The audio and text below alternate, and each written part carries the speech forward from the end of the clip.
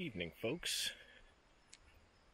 Off on a start to our walk here, and we've got kind of a cool opener. This is a Malaysian porcupine, big fat one, and he is going to be off into the woods there.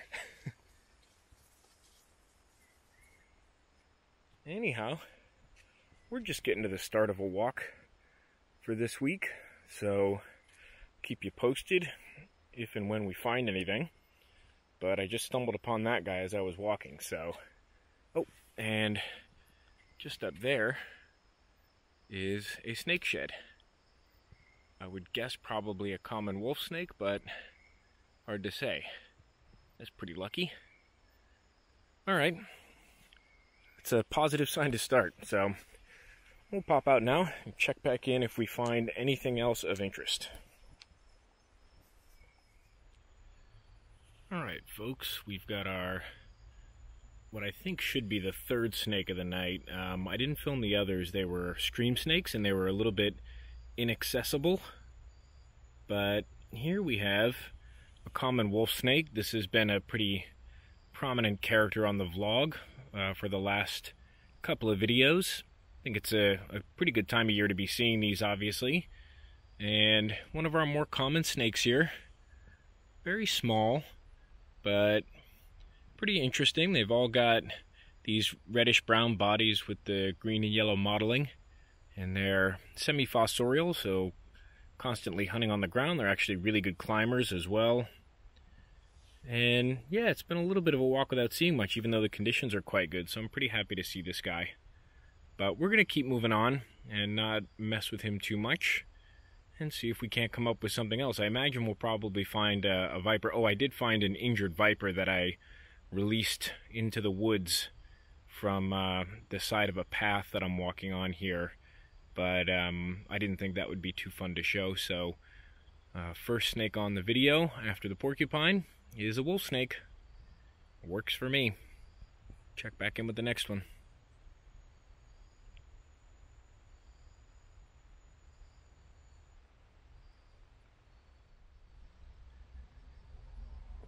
Alright, everyone, snake number 2, and it is another wolf snake. You can see here they're all quite similar in appearance. There's very little significant variation from individual to individual. You can definitely get some slight color shifts and things like that, but they're all pretty similar looking. And they're definitely the most common snake out and about right now. So won't spend too much time with him. Gonna keep moving, but official snake on the video number 2.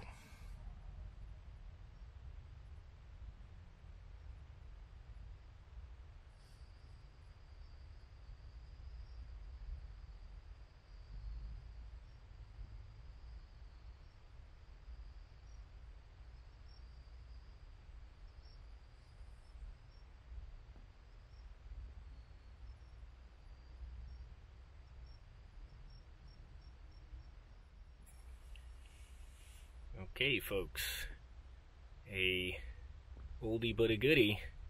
Here we have a little male bamboo pit viper.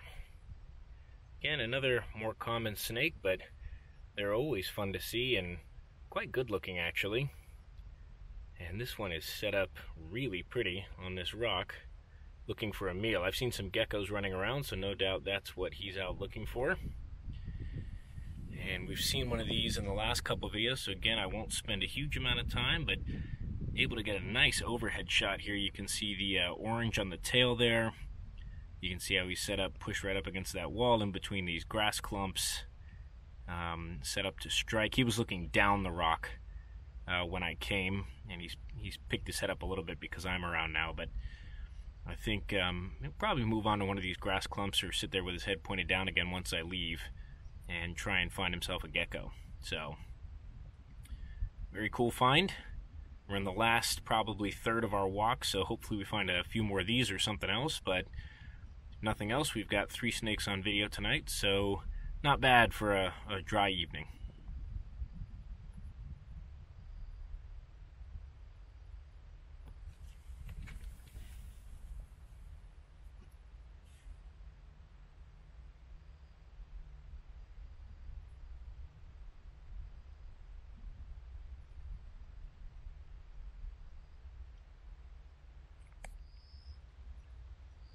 Okay, bamboo pit viper number 2.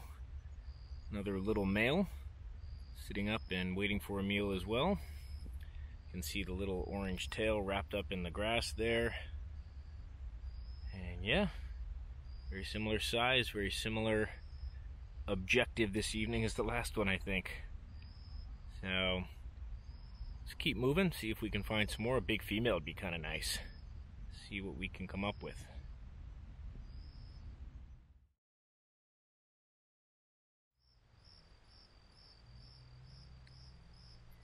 Evening, everyone. Out again. Bit of a slow night so far, but I did manage to come across this whip scorpion, or vinegaroon, whatever you want to call them. And this is actually the first live one I've seen in Hong Kong. So this is pretty cool. I've actually in this area found ones that are desiccated before, but this is the first real up close and personal with a living. Hold on, car coming. Sorry about that. But yeah, these guys are pretty cool. They're called vinegaroons because they can actually smell a bit like vinegar. I think that's a defensive tactic, but they're a predatory arachnid for sure. Nice little pincers somewhere across between a scorpion and a spider. So anyways, interesting start. It's a bit cold again, so we'll, have to get lucky to find a snake tonight, but we'll keep at it. And evening, folks. Out for another night of herping, and this may look like it's a bad scenario for those of you who are familiar with some of the species in Hong Kong, since this is a black and white striped snake, black and white banded snake, and it's biting me. But this is in fact a Footsing's wolf snake, and it's a juvenile, maybe subadult. And I made sure that I knew what it was before I picked it up, and in this case I did it by checking the vertebral scales. Vertebral scales here, you can see possibly, if I can get us close here, are all uniform in size. If this was a many-banded crate, they would be enlarged. And generally speaking, the morphology of the snake indicates it's a Footsing, so it's got some of that pink coloration, the flat wedge-shaped head, and the more jagged saddled bands rather than the smoother ones you'd see on the many-banded crate. So, like I said, this is a juvenile, and we found it just by a stream here. We also found it next to a couple of other species, a diamondback water snake and a mountain water snake that both got away. They swam down into a pool. So we'll keep an eye out for them as we walk around. Maybe we can get some of them on video as well. But we thought we'd stop and show you the Footsings in the meantime. We're going to get back to it, but decent start for the night. We actually just got here, just on our first pass, so might be a good night.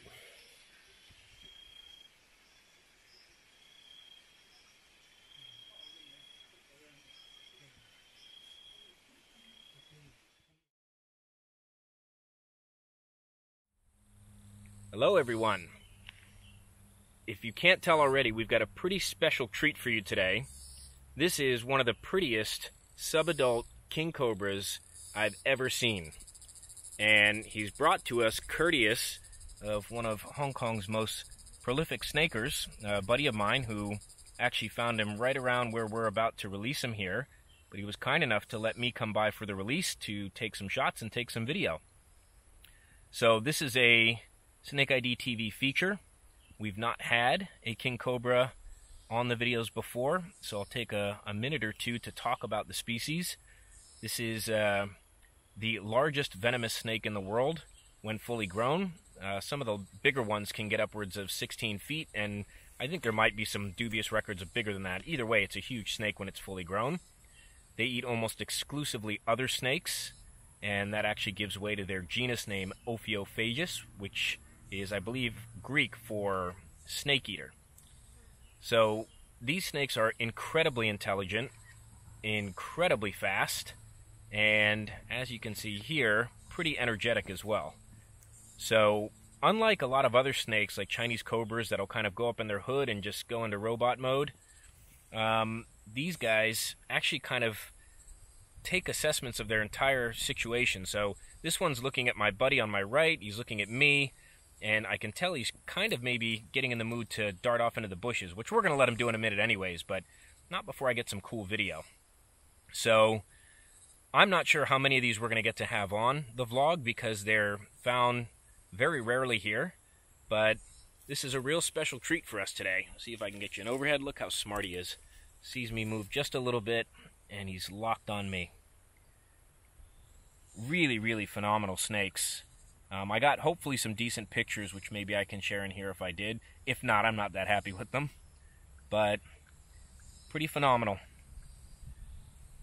Big thanks to my buddy here for helping us out.